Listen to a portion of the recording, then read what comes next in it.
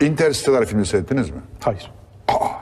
Bilim kurgu biraz beni rahatsız edebiliyor. Bu acayip bir film ama. Bunu seyretmeniz lazım. Tamam. Yani bu çok ciddi bilim yani. Bilim kurgu değil aslında.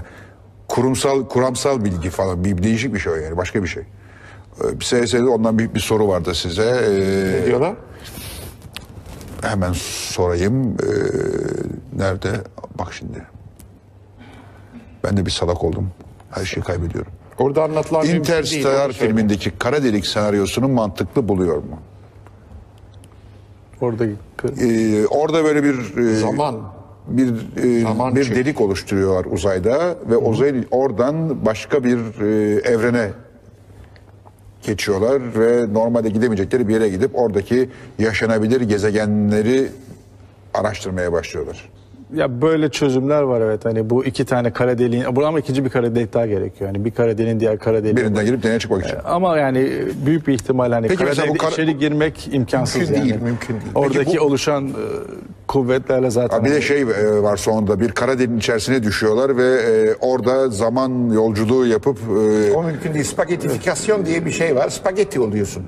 İçine düşerken. Evet. Kara deliğin. Yok işte öyle olmuyor. Giriyor ve zaman içerisinde yolculuk edip kendi zamanına geri dönüyor. Çocuğuna oradan mesaj veriyor. Değil. Bak, yok, o imkansız. Yani benim gördüğüm, geçmişteki zamanı görebilirsin. Işıktan hızlı gidersen.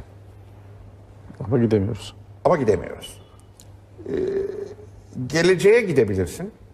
Işık hızına çok yakın gelirsen. Fakat geçmişi yaşayamaz. Geçmişi değiştiremez. Mümkün değil. Benim buna hafıza prensibi dediğim bir şey var. Onu değiştiremiyorsun. O mümkün değil. Yani geçmişi değiştirmiyor, geleceği değiştiriyor. Hayır, işte ışık hızına dönüyor. Mümkün değil. Işık hızıyla geleceğe giderek gelecekten... Mümkün değil. Yok. O mümkün değil. Yok, kendi zamanına Einstein'ın teorisine yanlış. Oraya müdahale edemiyorsun. Yok, ya dinozorları görebilirsin ama bir dinozorun elini sıkamazsın. Öyle bir anlattın ki. Evet. Yani ışık hızından hızlı gidersin. Dünyadan Beklersin. dinozorlar zamanında gelen ışığa bakarsın, dinozorları görürsün. Ama o demek değildir ki dünyaya ayak basamazsın. Dünyaya ayak basamazsın. Evet. Dinozorların elini sıkamazsın. O doğru değil. Ben o Interstellar'ı gördüm. Güzel film ama. Çok saçma sapan bir filmdi. Şahane film. Ben bayıldım. Güzel bir film tabii, yani macerası güzel, bilmem ne. Yok, kızıysa saati buluyor kütüphanenin içinde falan filan ama tamamen zırvaydı yani.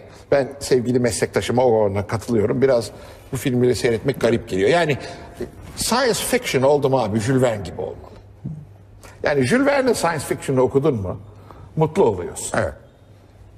Bunlar öyle değil. Yani bu biraz Wells'ın science fiction'la benziyor. Yine de güzel.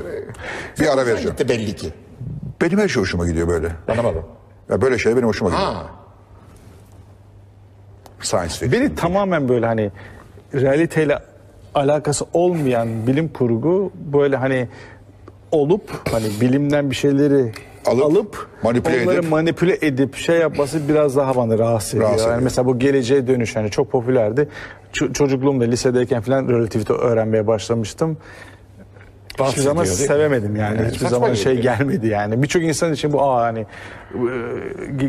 geleceğe dönüşü izledim. Ondan sonra bilim insanı oldum. Ben tam tersi. Yok, geleceğe dönüşü bilim insanı yapmaz. Yani evet. Ya bak kardeşim. Ama Interstellar yapabilir. Bilim kurgu yazabilmek ciddi bilim bilmeyi gerektiriyor. Bak, Jules Verne'in evinde 50.000 ciltlik kütüphane var. Fakat ilginç olan ne biliyor musun? Sen biliyor musun, Jules Verne çatpat İngilizce dışında Fransızcadan başka dil bilmiyor.